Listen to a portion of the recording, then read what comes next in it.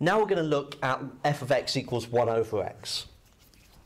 So, 1 over x looks like that, okay? It has a vertical asymptote at x equals 0, the y-axis, and a horizontal asymptote at the x-axis, or y is 0, okay? So these are lines that the curve is tending towards, okay, as you can see. So if we look at f of x minus 3, that will translate the curve 3 units to the right. Now, what that does is if I replace the x with x minus 3, we have 1 over x minus 3. And what happens is that if you translate a curve, then all of its asymptotes get translated with it.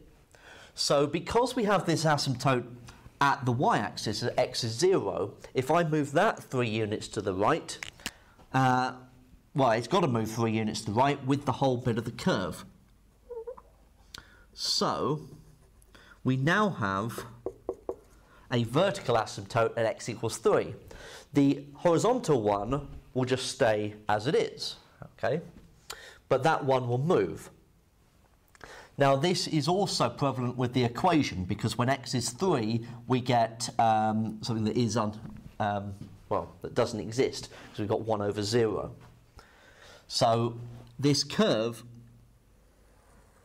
will look something like this, okay, having been translated to the right. It's quite difficult to draw a superimposed one on top of the other without it making look as if there are some other transformations at work. But, so that should probably be a little bit higher, for example. Okay, so we can work out where it crosses the y-axis by putting x is 0, and we get 1 over minus 3, so minus a third. Okay, and that's what f of x minus 3 would look like.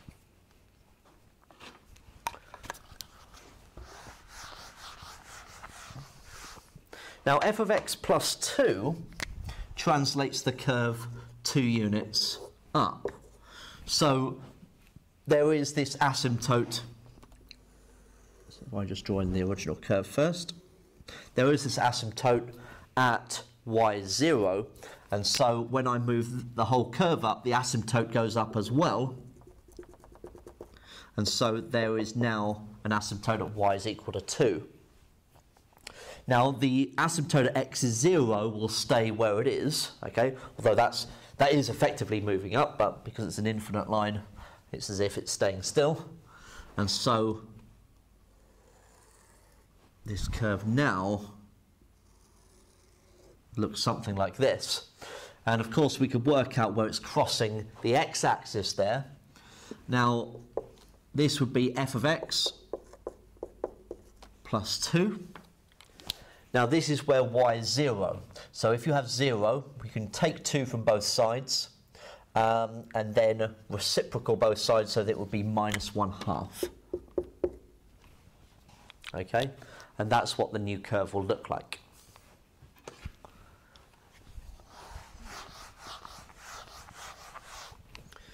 Now f of 2x would be a stretch factor of 1/2 in the x direction. So here's my original curve. Now if I'm going to stretch it by factor of 1/2, all of the x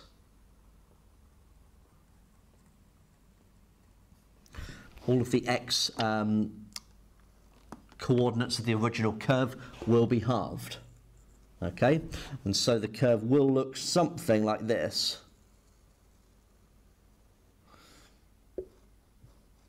Okay, so it will be stretched inwards. Now the equation of it will be 1 over 2x, because I'm replacing, let's be consistent, shall we? Be 1 over 2x, because we're replacing the x with 2x in the function.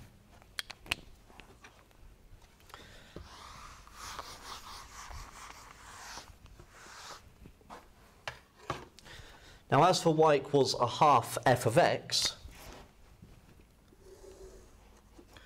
what you'd actually find is that I should be drawing precisely the same curve as I just drew.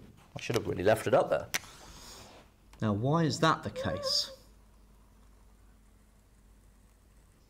Well, the reason is, and can be seen most clearly with the equation itself. Because if you put a half of f of x, that's a half of 1 over x, which is 1 over 2x when you multiply the fractions together. And so the equations are the same.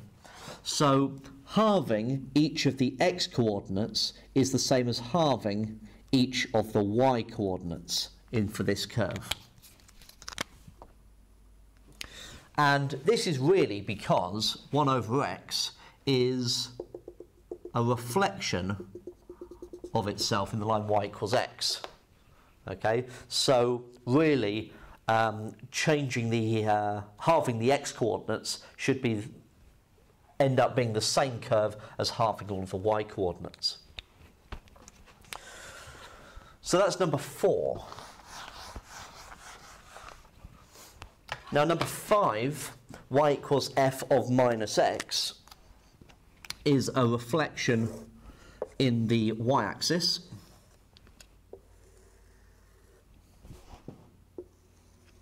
So there's the original curve. So